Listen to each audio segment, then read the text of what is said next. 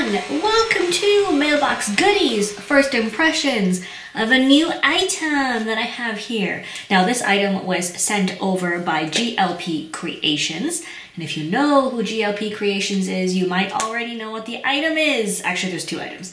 The items, this is one of them, and it's the other one, which I have already opened. And there's a reason I already opened it. And the reason is because I wanted to play with it. And I didn't want to wait until I did this unboxing video. So I'm technically unboxing one of them and showing you the other one. Anyways, thank you to Gavin for sending these over.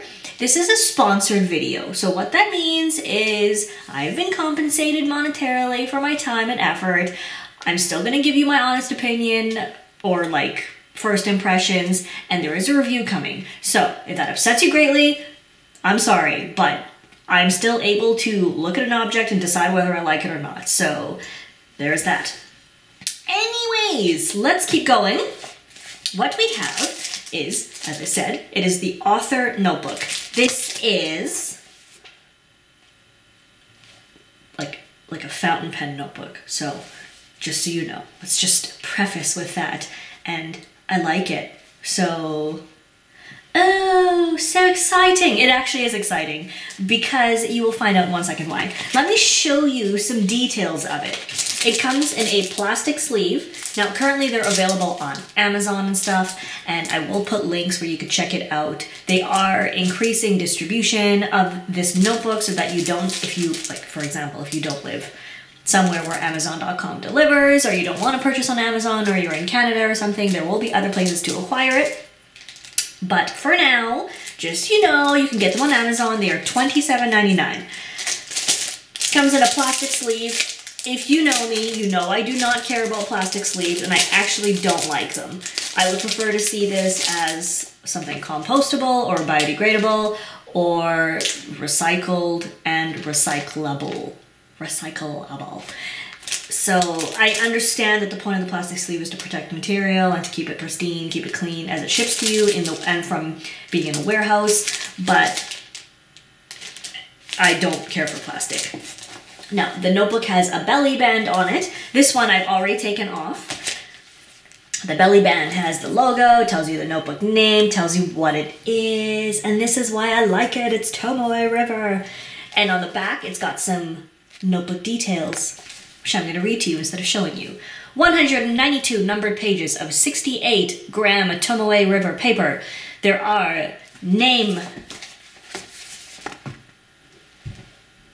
address, and content, table of content pages, which I'm going to show you. So there's several pages, 1, 2, 3. There are 3 pages of table of contents format stuff for you to work with.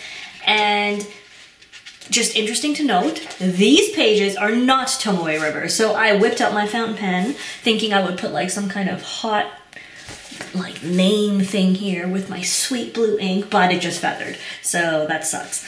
However, the good thing is these end pages are glued in place on this faux leather cover, and it's really well done. So like there's no peeling, there's no bubbling. I appreciate that. What else is there? A bookmark. The bookmark was on, I haven't taken the bookmark out yet. Just a satin ribbon bookmark. I actually don't really use bookmarks, so I actually find these quite annoying, but because they're always like flopping around, but I see the appeal of them because I use my notebooks in a really weird way. Like I don't really use them in like front to back format and need a bookmark. So anyway, that's okay. There is an elastic closure on the back so you can keep your notebook shut. There is a rear pocket, and in that rear pocket there is one blotting sheet that is slightly smaller than the page size, so it won't stick out of your notebook. They describe it as light, flexible, and comfortable to write in for extended periods. I must admit, I do agree. I do appreciate that the covers are flexible. I don't actually like hardcover notebooks, so this is great. There is, like the whole thing is flexible. It opens completely. It lies flat without really like breaking the spine. It just lies flat. And as such, you can get all the way to the ends to write, so end to end. Now, it comes in 2 rulings. This is the lined version. It's a pretty wide ruling, like the lines. Lines are not my favorite. I like dot grid and then blank and then graph and then lines. So, like, I'm not crazy about lines, but the dots, I love dots. That's the dot grid. The line is a dashed, like a slightly dashed line. And the paper is just like their cream, slightly, it's not super bright white, it's like off-white, but not yellow.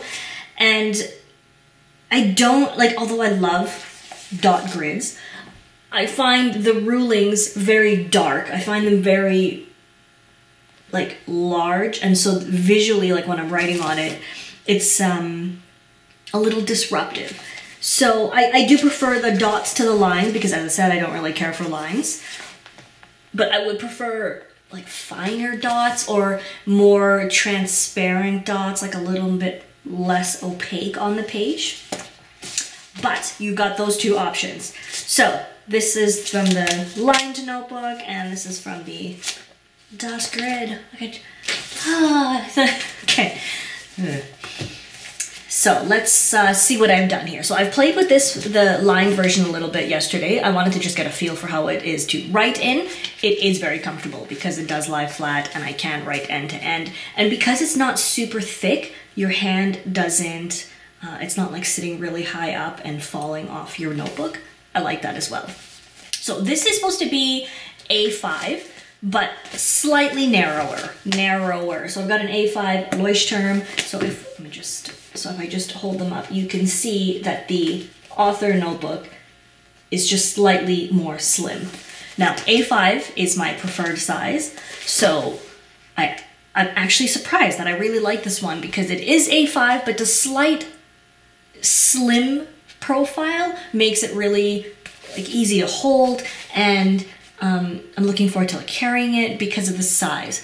So I like that. To me, it's very portable, it's very convenient, and because it's supple, flexible, it's even more easy to like stick in your bag and stuff like that. So, and as I said, it is faux leather, so if you are vegan or live a vegan lifestyle, or you just don't like leather, I mean, you don't have to be vegan to not like leather, that's a great option. It does have a nice texture to it, like that leathery texture, but again, it's not actually leather. So, overall, I really like the notebooks because I love Tomoe River.